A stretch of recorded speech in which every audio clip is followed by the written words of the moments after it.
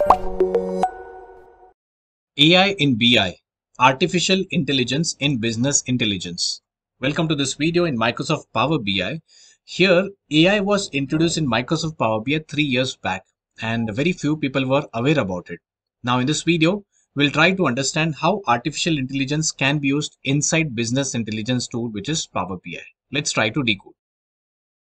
Now, there might be a person in your company, or you might be the person who keeps on sitting and finding out the answers, the root cause analysis of any data. For example, if I give you data and ask you like why the profit went down, why the sales went down, what was the reason of that thing? So the reason can be different parameters. It can be a city, it can be location, it can be a person, it can be anything which is related to that data set. So reasons can be many. To get the answers, people spend minimum 4 to 5 hours on this particular activity to get the answers. In this video, we'll try to decode and bring down that time 4 to 5 hours to, let's say, 5 minutes. And you can say less than 5 minutes. So this is possible using AI feature already present in Power BI. Let's try to understand. Let's try to do the practical. What I can do is I'll just bring some data in this particular file. I'll just go to Technoed sales data. It's a simple Excel file which has kind of information about the customers, location, about the quantity, profit and sales. So let me introduce that data set to you. If I go to this data tab on the left hand side, it has different data types, different columns and things over here. So it contains date data type, which is order date and shipping date. When was the order received and when was the shipping done? It also contains the textual data type like the shipping mode. Was it a fast delivery or a slow delivery, express mode, customer ID, customer name and the segment. On the right hand side, it contains some geographical data type like country, city, state, postal code or region. It contains some textual data type like category, subcategory and so on. On the right hand side, it contains some numerical fields which is sales, quantity, discount and profit. So let's try to understand first the problem statement. Here, I will just create a simple column chart which contains the order date and the second part will contain the sales. And now I'll just try to increase the height, okay, and the width as well. Now I'll just click on the fourth button to expand one level down, and this gives me years and quarters. I have to increase the size of this text and because it looks very small, customize current theme. In the text, I'll try to make it 15 so it is visible to everyone. And I'll just minimize the other two tabs. Now, just need to add the data label. Now, here comes the problem statement. So if you observe here, the sales are visible here based on years and quarters. So if you see there's a pattern going on, the first few quarters having the low sales and the last quarters having a good sales. You see that's a pattern given here. Now the question here is, now the company has found some problem here that because in 2020 quarter 4, please observe 2020 quarter 4, the sales was 236,000. Now in the next quarter, the sales has come down to 123,000. What can be the problem? What can be the issue? Why the sales have decreased in that particular one quarter here? So now different answers can be there. Okay, let me show you on the right hand side. It can be maybe one category did not sell well. It can be because the customers didn't come back. It can be because of the product didn't go well, or maybe some region did not perform well, something. The reasons can be many. So to do this activity, to find out the root cause answers for this particular thing, people spend minimum 3 to 4 hours in the organization. What they do is they create pivot table, pivot table, pivot table. They create different visuals and then get the answers. Now, in this video, you'll understand how to get those answers in less than 5 minutes. In fact, in 1 minute, you can get the answers. It is possible. Let's try to decode. So from 236,000 to 123,000, if the sales have come down, whom should we ask? We'll directly ask this particular quarter 1, why did you decrease? So I can right click on this place. I can say as analyze and explain the decrease. Don't ask the other person, directly ask that particular quarter, explain the decrease. So less than 60 seconds, you will get the answers. Okay. So here is the first thing. It says it has decreased by 47.84%. Now try to understand, if I ask you to write this calculation to get the answers, we have to spend one function, find out the answers. It takes a lot of time. So this is the first reason it has given, the order ID. Okay. And if I scroll down, if you see 20 different visuals approximately have been created telling you that why the sales have decreased in that one quarter. Let's try to understand the first question. So it says by category. This is sum of sales by year and quarter and category. So 236,000 has decreased to 123,000. What is the major reason here? The major reason is the furniture. If you see minus 57,000. How much time it took me to understand? Less than 60 seconds. So second reason is this one office supplies and third one is technology. This was because of category furniture. Second, if I scroll down and try to find the simple one, if now I want to find out which region there was a lower sales, in this looking at the visual, less than 1 minute I'll take to understand that East region was responsible because of lower profit, the first main region. Okay, all the regions are responsible, but the major region is the East region. If I scroll down and find out the major segment, which is the corporate segment, I'm reading from here, is the corporate segment is the major reason because of decline in the sales here. So what it has done is it gave me all the answers. Now imagine if you're not a Power BI user, if you are a simple Excel user, pause the video and see and understand how much time this will take to get the answers. Lot of time. So people spend lot of time to get the answers. They don't think about taking the decision.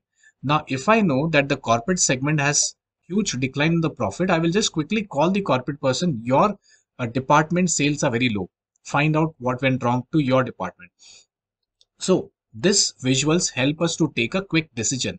So rather than spending hours together to get the answer. Now coming back, so it says it is also so decent. It is explaining that corporate accounted for majority of decrease among segment. It is explaining, it's peacefully explaining me corporate accounted for majority of decrease. The relative contribution made by corporate changed the most. This was a major reason.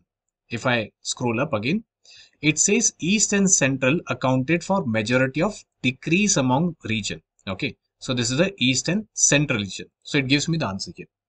So now I can just click outside and come back here. Okay. This was AI in BI, artificial intelligence in business intelligence. Now let's see the other scenario.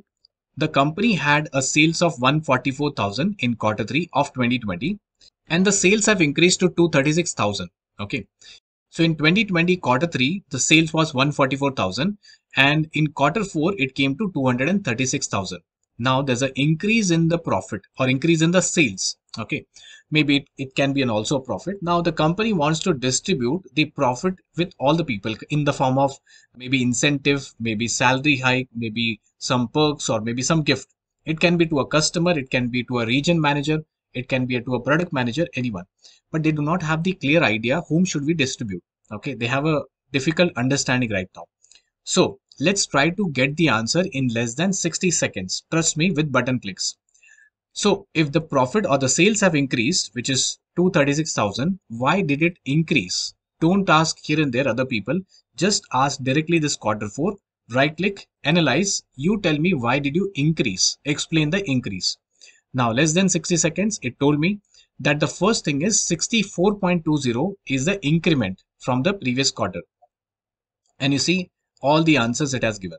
So let's try to find out the first simple answer I can say. If I scroll down here, corporate segment was responsible because of 50,000 in the term of amount, the sales have increased.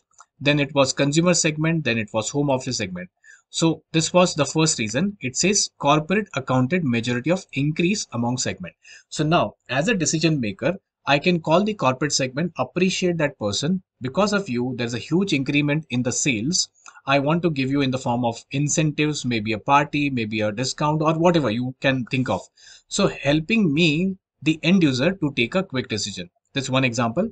Second, if I scroll down, it says because of the standard class. Standard class accounted for the majority of increase in the shipping. Okay. And if I can scroll and get the answers.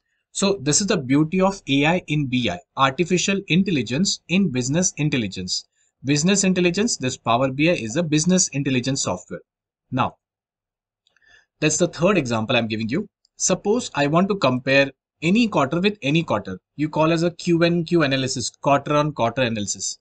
If I want to compare quarter 1 of 2019, maybe with quarter 2 of 2021, any quarter with any quarter.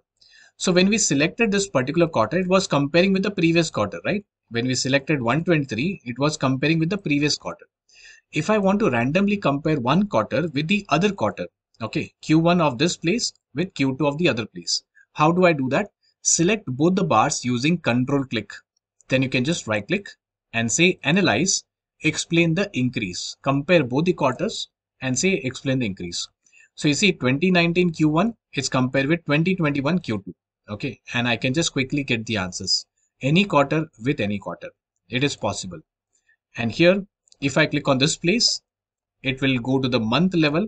And now I can compare any month data with any month data, previous month, next month, and so on, and quickly get the answers. So spend less time on the manual activity. Try to use AI in BI feature. Now that's not a new feature. This feature was there in Power BI from minimum 3 years back. Okay, AI in BI. You can see I've recorded one of the video 3 years back as well. So AI in BI feature already is available. Now, finally, suppose if I like this particular visual, analyze, explain the increase.